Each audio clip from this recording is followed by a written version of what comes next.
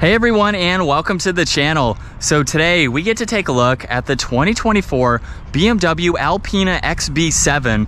This one is finished off in skyscraper gray metallic and the MSRP is $154,000. We have a lot to go over for this very exclusive BMW X7. And we will start underneath the hood, where this is powered by the 4.4 liter twin turbo V8. It's paired to the 8-speed automatic transmission, and this pumps out a whopping 631 horsepower, 590 pound-feet of torque, sent through that xDrive all-wheel drive system, where this also has four-wheel steering as well. It weighs in just over 5,900 pounds, but 0 to 60 is 3.9 seconds. Top speed is 180 miles an hour. Now, as we work our way to the exterior styling, you will notice a few subtle changes over a normal X7. First up, Alpina is spelled out in the lower section of the bumper, but everything else is virtually identical, with the split housings for the LED headlights and high beams, turn signals, and DRLs. And then the kidney grille also has a very nice look to it. With a forward-facing camera, there's active grille shutters, and then the vertical bars just give it a great look. There's parking sensors in the lower section, as well as the sensor for the adaptive cruise, and a lot of contoured lines and cutouts as well to provide a lot of cooling. So that split lower section of the bumper is very distinctive. And then there's very nice lines that come down the hood. Now, all of the Alpina models come with a set of 23-inch wheels with that multi-spoke design. This also has the blue Alpina brake calipers up front. Very nice color contrast with this skyscraper gray. Now, this also has power folding side mirrors with the camera and the turn signal. There's a full moonroof up top, so it goes all the way back to your third row passengers. And then there's a lot of brushed aluminum accents for the roof racks around the windows and in that lower section too, going off that trim accent behind the rear wheel. I think this has a fantastic look to it. It looks like a normal X7, aside from some of those cosmetic differences, of course. And then in back, body colored spoiler with the third brake light, wiper blade down below. There's the dark housings for those LED taillights, backup camera with all the sensors, and then that quad tip dual exhaust down below, which you can remote start, so you can use the key fob to do that. And the X7 in general can also tow right around 7,500 pounds. You do have to have the hitch installed in order to do that, of course. And then you can use the button on the key fob or that one to open up the lift gate. Now, there are some programs you can do where you can open up both of these at the same time. For now, I'm just showing them individually here. This model also has the full adaptive suspension, so you can raise and lower the rear of it. If you're loading in some items and you want a lower load height, makes it very easy. Or if you want to sit on the back here and you just want it a little bit lower. It also keeps you away from the bodywork here, so that way you don't risk scratching or damaging any of that. And then this is a 3-row SUV. With the third row up, you get a little bit of space in the back. There is some underneath the floor where the cover is currently installed, so you can at least hide it out of the way. And then all of the seats in the back are automatic. We have a max person, a max storage. You can fold the third row down and then move the second row forwards. And I show in the full review all of that. It's a decent amount of space for this vehicle. There's also a 12-volt and a little bit of storage over on that left side. Now, what I love about these split styles is that you can actually just push on one button for them to both close. You can also lock the vehicle by using the other control there. And then you can also set this vehicle up to unlock all 4 doors by grabbing one of the front door handles. So that's just not set up at the moment. Now, for the interior on this Alpina, we have the Tartufo leather. There's also wood trim, black leather, all the brushed aluminum accents, Bowers & Wilkins audio. And then there are a ton of sunshades that you can adjust from each back seat. We have the one up front, also the one in the rear. There's also 2 in the door here that you can adjust. So very neat to see that. Now, this also has captain's chairs for the second row. And in order to get into the third row, simply just push that backrest forwards and it will start to move that seat. The front seat will adjust if it needs to. And from there, we can hop into the back. At 5'10", I am actually pretty comfortable. Look at the amount of space right here. We have cup holders, ambient lighting. You can even adjust the third row from back there, so if you need to do that. And we have a lot of lighting We even get heated third row seats with all the climate adjustments up top, our own sunroof, Alcantara for the entire headliner. It's a nice place to be, and at my height, I could easily ride around back and quickly hop out.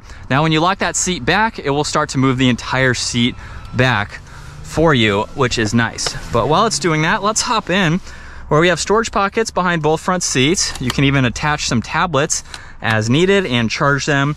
We have heated seats, of course, with all the climate adjustments. There's storage, auxiliaries, cup holders too.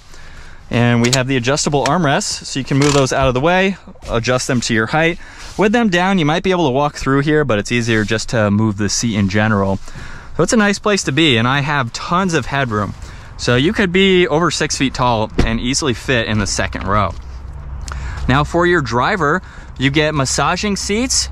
You also have a button to adjust the front passenger seat as well as the rear seats. There's memory seating controls, all of your controls that you would need in general, and then even more storage and the liftgate release. And then hopping into the front seats, let's start this up where we have the genuine leather steering wheel with green and blue stitching. All of the brushed aluminum accents. There's your cruise control settings, volume and tuning, Bluetooth and voice commands. This does have paddle buttons. I'm not going to call them paddle shifters because it is just a button that you push to upshift and downshift. So we'll see how those work once we get this out on the road.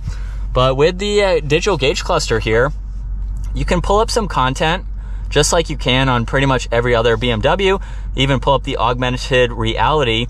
However, with this model, you can even pull up Alpina at the top. So if you want to see that in view, you can, and you can also adjust the rest of this layout depending on how you would like to see it. Last up is the head-up display, so you can scroll through all of that as needed as well. Now on this left side, lots of storage. You have all the headlight adjustments. Leather covers the entire dash.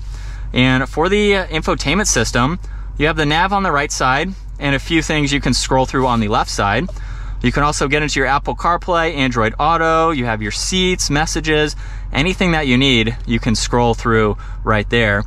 There's even the climate adjustments, which allow you to get into the heated and ventilated seats, as well as the heated steering wheel. And then you have your navigation, phone, and music that you can quickly get into. Really nice wood trim accent underneath that. And XB7 also is an illuminating logo over on that passenger side with some very nice intricate trim accents behind that. There's 2 air vents, power and volume for the radio, as well as tuning and some defrosters. And then once you open up this wood trim cover, we have wireless charging in the back with some auxiliaries and heated and cooled cup holders, which is great to see. Now on the crystal rotary dial with Alpina in it, you can actually use this to further go through this information, as well as use all these shortcuts to get into what you need to. Now with the shifter, let's push it forwards for reverse, where we have the 360 camera system. You can go through all these angles, which is very helpful, including the 360 one. And then you can have drive and then the manual setting as well. Park is located on the back. And then on this left side, there's traction control as well as the parking sensors. And you have a few different driving modes that you can get into. Sport mode is going to make the exhaust a little bit deeper. And then there's comfort mode too. There's also a downhill assist control, auto hold and the e-brake, and then the adaptable suspension so you can raise and lower this vehicle. A little bit of storage in the center armrest as well as in the glove box there. And then we have the dome lights and all the controls for those sunshades up in the top there. And you have a lot of glass, so it's very easy to see, even though this is a long 3-row SUV. And in sport mode, second gear, here we go. I will say, the buttons on the back side of the steering wheel are actually pretty responsive and impressive. So while it's not that big paddle shifter, it is cool that you can use them. If I was buying this X7, I would want to use them. I like performance-oriented vehicles, and on a vehicle like this, using the paddles is just something that gives you that added sporty vibe for something that is geared towards being so luxurious.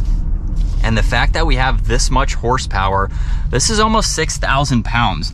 So we have plenty of power to get this up, to merge into traffic, just to have fun. That exhaust sounds good too. Or to tow. If you wanted to tow with this, you have the ability to do that. I believe you can spec this with the hitch if you would like to, but you're really buying this for having that fully loaded and exclusive SUV. So the XB7, this might be the second one I've ever seen in person. Third one actually, because Hendrick currently has 2 of them on their showroom floor. And this is something that you just don't see often. You really got to know what it is or understand what the Alpina badge means from the exterior to know what kind of SUV this is. But this is what it's like to drive the XB7. Honestly, from this angle, it's really no different than a normal X7. And I don't have anything bad to say about it. I own an X5. I've only had it a few months, but I don't even have anything that I dislike about the X5. So the X7 here, the only thing I will say is I do wish the second and third row had some manual adjustments to them. The automatic stuff is nice. Sometimes it just takes a little bit longer than my personal preference. So I would like to maybe see that, but I know at this exclusivity and luxury level, everything you want, you just want to be able to push a button and have it do its thing. So that's just a personal preference, but everything else I like. Very, very nice materials. Everything is genuine for this price tag. You are getting a lot of premium materials that you won't see in some of the other BMW lineups. That is going to wrap it up though for the 2024 BMW Alpina XB7. Once again, huge shout out to Hendrick BMW Northlake for providing this rare X7 for me today. Check out their website. That link is down in the description. And if you enjoyed today's video, give it a huge thumbs up. Consider smashing that subscribe button so you don't miss out on our daily uploads. I will see you all in the next video.